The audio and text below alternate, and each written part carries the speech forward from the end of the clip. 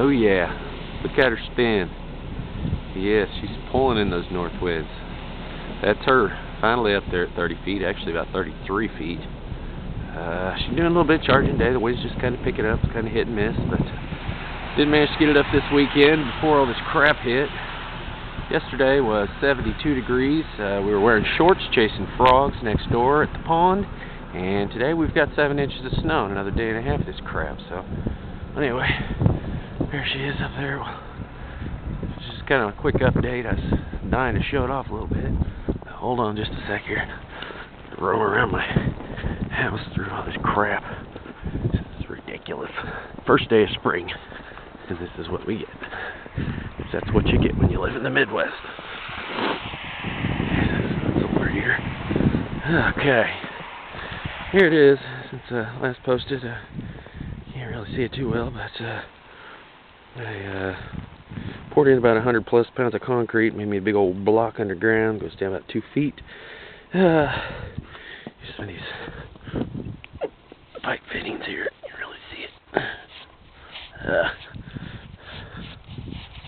Sunk in some J-bolts and welded some plates to those pipes and got them babies down in there about 15 inches.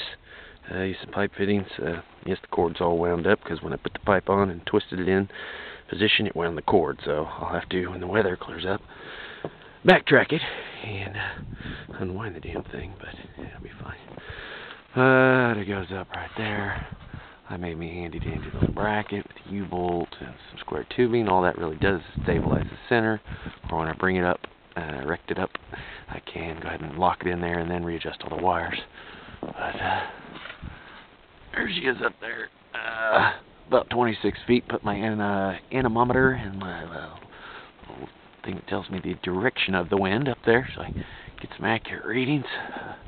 Got the guy wires, they're 1/4 inch. They should be plenty strong, and other than that, she's doing pretty good. Like I said, the wind's kind of hit and miss today, but I know it's supposed to come in heavy tonight. Get around here real quick.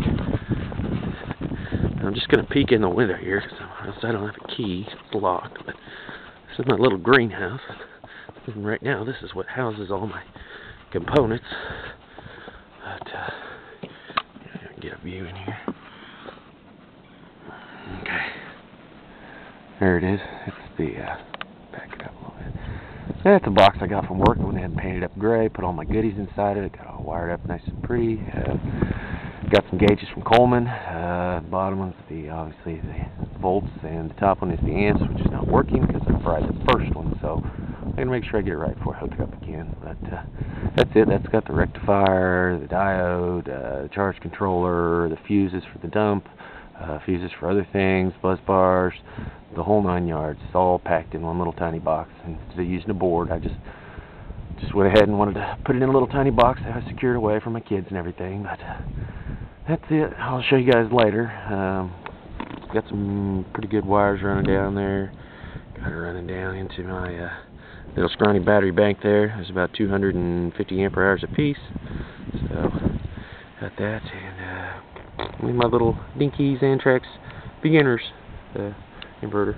So that's about it. It's just kind of a little update. I'm dying to show you. She's up there.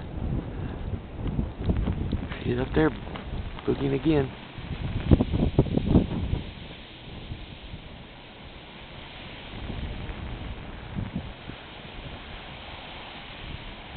Anyway, thanks for watching. Sorry it's kind of crappy out, but I'll report later. Thanks for watching.